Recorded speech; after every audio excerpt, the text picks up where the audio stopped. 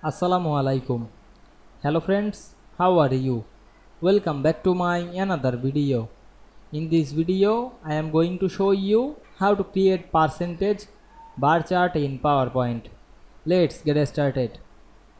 At first, you have to open a PowerPoint presentation. Then we go to the home menu. Select the new slide drop down menu and create a blank slide. Then go to the insert menu. Select the chart option. We can see here many chart. Now I will go to the bar option.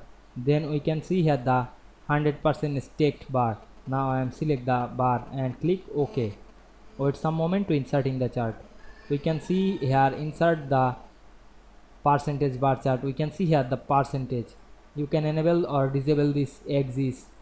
Select the element option and we can see here the axis title. You can add title or add more thing.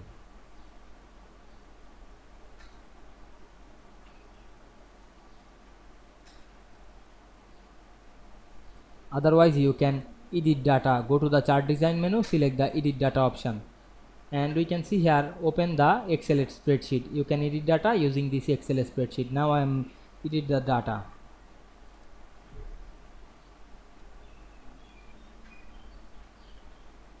You can change the legend or axis title, etc.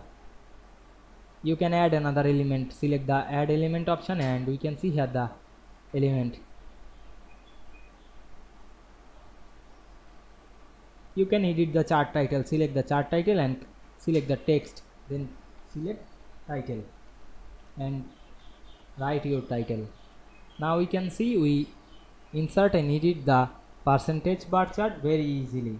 I hope you enjoyed the video.